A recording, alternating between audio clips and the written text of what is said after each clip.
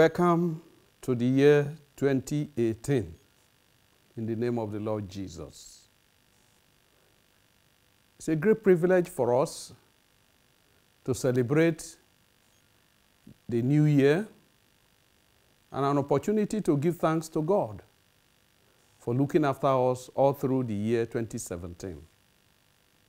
We give Him glory, we give Him praise, we give Him adoration because He has done all things well. In His mercy, He has brought us to a new year, a year we've never experienced before.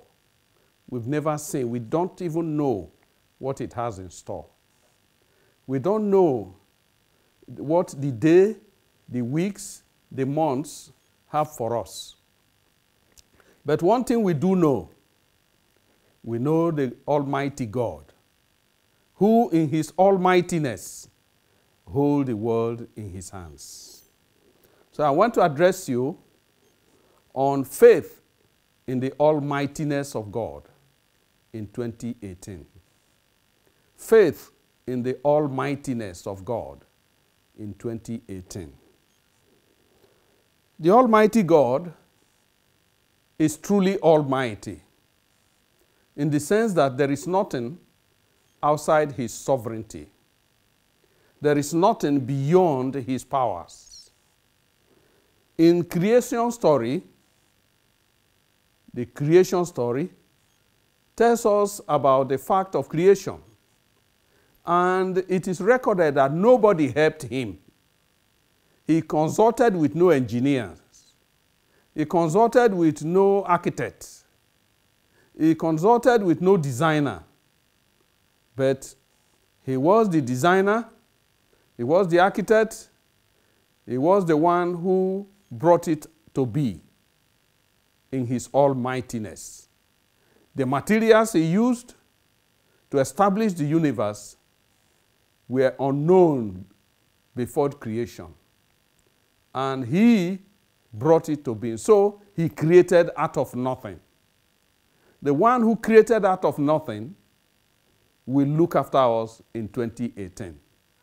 Which means there will be nothing outside His control in your life, in the life of your family, in the life of your workplace, and the life of the country that is unknown to Him.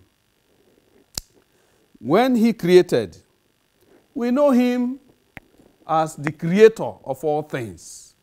And He's always in charge. He does not lose control. He's also known as the Alpha and the Omega. The first, that is to say, in the Greek alphabet, the first word and the last letter in the word, in the alphabet, the Greek alphabet, the Alpha and the Omega. That puts Him in control from the beginning to the end, and one who knows everything. That even though we are yet to be familiar with the events and situations in 2018, He already knows everything. So He is someone whom can be trusted, be relied upon, because He knows the way. He has been through everything before we were born or even conceived. When the children of Israel were on their way to the land of Canaan, He gave them bread from nothing. Bread was sent from heaven. Again, there was no baker that did it. He did it Himself. He brought water from the rocks. He supplied their needs. Water from the desert. They got water to drink. In their 40 years of journeying to the promised land, they were cared for. Their clothes were not torn. Their shoes were not worn out. He took care of them. He made the day and the night in His own wonderful way, to the extent that throughout the world, in their different time zones, the night will come in His own season. The sunshine will shine in its own season. People will go to sleep at a particular time. People will wake up at a particular time. And so the world, in their different time zones, are busy at one time or the other. Every time, God is busy. Again, the sun, in all his powers, rules the universe. He put it there. And through the sun, the different heavenly bodies are able to get their lights. The moon, the stars, and other heavenly bodies. And they are there to testify of the greatness of Almighty God. The deep, the mighty oceans, the Atlantic Ocean, the Pacific Ocean, the Indian Ocean, and other oceans of the world, they demonstrate the mightiness of God. And what is more, the marine life in them, uncountable and numberless. He looks after them all in the demonstration of his almighty power. Reptiles are there. Those that can frighten human beings, and so on and so forth. Far greater in size than human beings. And yet, this great God created all these good things and put man in charge. The wild animals are there. In the wild, the mighty forests, with the tall trees swaying to his command. And he gave us the air to look after us. Even though we don't see it, the effect is undeniable. We have all these things as a testimony of God's goodness to us. Look at the sky heavens, the clouds floating, the birds singing in the air. They all demonstrate the greatness and almightiness of God. And they are fed at their regular meal times. They are all fed, well fed. He provides for them. In the desert, with all its configurations, he keeps the creatures there alive. Wonderful. We serve a wonderful God. We serve an almighty God. We need faith in the almighty power of the almighty God. In 2018, God, this almighty God, this wonderful God, will be there. It's constant. It's ever there. He does not go on transfer. He is never too weak to act. He is never absent. He's ready and willing. In the cold and snowy regions of the world, all animals there survive. Wonderful. This is a wonderful God. This is Almighty God, and his almighty power sustains the universe he has created.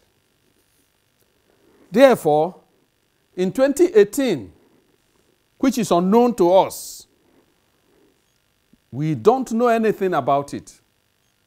It's a stranger, a visitor, whom we do not know. But with faith in the almightiness of this God, we can handle 2018. We can enjoy 2018. We can rejoice in 2018. That with faith in Jesus Christ, 2018 will be a blessing to us. One, in which area? For human being, the primary need will be health, good health, to attend to our multiple needs. He is the healer. He healed the people and took away the disease of Egypt from them. In 2018, the healer, the great physician, will be there. So that if our problems as individuals has to do with ill health, this great healer this in his almighty power, in the almightiness of his power, the power that created the universe, will heal the different cells in your bodies. As complicated as the body is, being an individual unit of a machine, he knows the number of cells in these bodies. He can rebuild them, he can renew them, he can refresh them, he can make the dead ones to come alive again. So faith in this almighty God is important in 2018. Furthermore, the problem cannot be hunger, because we are dealing with one who created our bodies to demand food. So in 2018, he will make food available to us. He provided for the Israelites in the wilderness, and ever since, he has always provided. Our Lord Jesus Christ himself, in chapter 6 of John's Gospel, provided food for the crowd. He fed them, and they had enough and to spare. In 2018, this almighty God, and in his almighty power, will give you food to eat. You will have enough and to spare. You will not beg for bread. We need faith in the almightiness of this God.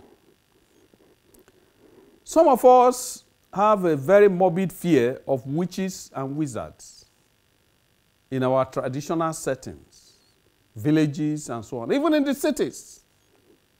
But I can tell you that we are dealing with one who has made a public show of principalities and powers, who disarmed them, taking away their powers to harm, taking away their weapons. But then you must have the life of God. You must have the life of Christ in you. You must be born again.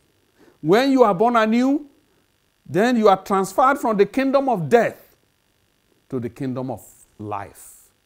You pass from death to life. Your name is written in the book of life. And anybody who is reading incantations in your name or with your name, the effort will come to nothing. So even if they gather around you, you will pass them and their powers cannot harm you, because you have been transferred to the kingdom of life. Furthermore, there might be people who are persecuting you diabolically through medicine men, through all forms of ways, hatred, wickedness, bitterness. But in 2018, if you have faith in the almightiness of God's power, you will be delivered. You are assured of victory. Whoever your persecutors may be, they are not up to the living God. They are not up to the power of Almighty God. The battle is the Lord's. If you put faith in him, you will not be put to shame. We know that because of the recession, which thankfully has been pronounced over as an event that is ended, a situation that has come to an end, some businesses are still in shambles. Some are struggling to recover. In 2018, the Lord will visit you. The Lord will visit you. Even if the recession is not ended, it will end in your life. It will end in your business. It will end in your resources. The recession will come to an end. And your business will pick up again. And you will give thanks to God. He has the power to command wealth to come to you. He has the power to command resources to improve, because he commanded even the creation and it came to be. He said, let there be light, and there was light. Let there be water, and there was water. Let there be this. Let the day be like this. And they obeyed. That powerful word, creative word, is still available. He will command your circumstance. He will command your businesses. He will command your resources, and they will come to be. Even those who have done some work and they have refused to pay you, the government has refused to pay you, maybe because you do not belong to the right quarters. God will give instruction, and they will send for you. Mr. Man, we have seen your file. Come and collect your money. We have been looking for you. It will happen to you this year. By the almighty power of God, faith in the almightiness of God will make it possible for you. And you will be refreshed. You will live again. You will not be a dry tree. You will be like the palm tree planted by the waterside. There are some of you young people who have broken homes already. You are not able to understand your husband. You are not able to understand your wife. You are just not able to move forward. There is a terrible complication in your marriage. The Lord will sort it out in 2018. The Lord will visit you, and you will eat with him. The new light will come upon you and your husband, and you will see clearly. You will be able to understand. You will be able to see. You will be able to hear. You will be able to understand what the Lord is saying. And a new life will come to you. In this new life, you will worship God, because the Almighty has done great things for you. He will transform the decay in your marriage and take it away and bring freshness, bring newness. That will be your song. You will sing the song of Zion. There are some of you young people, boys or girls, who have been disappointed in your relationship. The person you promised to marry has jilted you. The person who promised you has jilted you. And you are so confused. You have wasted your time and so on. But let me tell you, there is no lateness in God's own economy. He programmed everything. Stop being bitter. Stop being unhappy. Stop being frustrated. The one the Lord God is sending to you is around the corner. He will visit you, and a new relationship will develop. You will not remember the lateness, because there will be no lateness. The dryness that you think about will vanish, and your life will be refreshed again, because the Lord will make things to be new for you. You're bearing children. You are having the satisfaction of a married man, of a married woman, will be complete for you. So do not be bitter. Do not be frustrated. Do not be unhappy. Do not take it out on anybody. Avoid being vengeful, for the Lord God is working out a miracle for you. This year, 2018, you will experience the mighty power of the created of God Almighty, who created all things. There are situations, helpless situations about our national life in this country. Maybe you have been thinking too much about the problems of the nation. As a politician, as a traditional ruler, as a church leader, you are bothered about the political trends in the country. Now, I want to assure you that such problems that have been eating us and have consumed a colossal amount of our money, e.g., light, power supply, unemployment, political situations, Boko Haram, kidnapping, herdsmen palaver, medical problems, education, labor issues, they are all nagging us.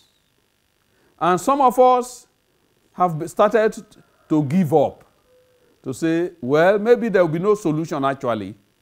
We are just going on and rolling on and rolling on. Well, I can tell you, I don't know about human beings. I, as a servant of God, can only trust God. Trust His almighty power. to change situations, to transform situations. That he who created the world out of nothing can transform our situation. That he who created human beings, he who created and made the mighty water to be there and knows all that it contains, he who created the nerves, the cells, the blood streams in the body, and he orders the whole machine of the body to work, he will make Nigeria to work. Things will be, there will be a change for the better in this country. And all our frustrations will be over. We cannot, in all honesty, trust any man. For we have seen men in all their tricks, in all their demonstrations, in all their powers, and in what the utterances, what they promise, what they do, what they claim that they will do. We have seen all, but none has brought relief to the necessity of people. All we get is explanation, explanation, explanation, explanation. So many people are beginning to wonder, shall we ever get it right? I can assure you that man may not be able to fulfill anything for us, but we can pray down the power of God, that in our trust for the Almighty God, he can have mercy upon us. He can have mercy upon us.